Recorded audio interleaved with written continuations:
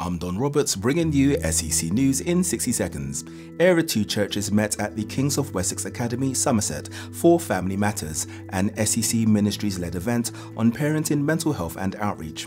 President Dr. Kurt Thomas launched London Ghana Church's Go SEC Inspired for Mission evangelism program. The London Bulgarian Church observed International Women's Day, with SEC Director Jacqueline Atokpa emphasizing prayer, unity and women's vital roles in church and society.